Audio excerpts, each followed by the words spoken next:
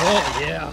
It's a good day. Ford realized that there are so many of these cam phaser jobs out there, they needed to make our task as mechanics a little bit easier. So the great news I have for you guys is we now have a one-stop shop box for cam phasers. This is a Ford kit, Ford box. See, we got a Ford part number right there if you guys want to go buy one of these for yourself. This is every single thing you need to do a cam phaser job minus, you know, fluids. So let's open this thing up and see what we have. So one thing to note right off the bat, this is for Gen 2 3.5, 2017 to 2020. 21 if it's an expedition. That's what this is for. This is not for the Gen 1s, the 11 to 16 trucks. This is the old style cam phaser.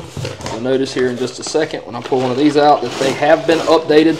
I've only been talking about that for a long time now. This is the cam phasers. They got them all in one box for me now. I can't believe this, man. You know how long I've been ordering 37 individual parts for these jobs? I mean, I basically have every part number memorized for them at this point.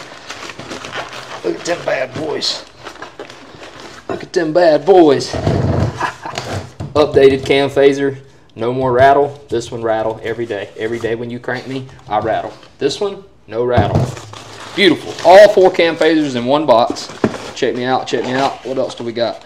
An Earl filter. Look at that. An FL 500 because they were smart enough to go back to the original numbers because nobody wants to learn new part numbers. That was stupid. That was really dumb. We have an entire gasket kit in one bag. Would you guys believe that? I don't have to sit here with a razor blade and open 37 freaking bags. I cannot believe this, guys. What else do we have here? Water pump gasket. This is garbage because we're going to put a new water pump on it, obviously. And we have all of our bolts, even the crank bolt. So super stoked for the cam phaser kit. We've been doing these. This is like our 3rd or 4th one we've gotten. Wanted to check them out and make sure they were, you know, legit before I told you guys about them. But this is going to save you at home if you want to do this repair a lot of hassle because you're just going to be able to give them one part number and have every single thing you need to fix the cold start rattle issue on the 3.5 liter EcoBoost.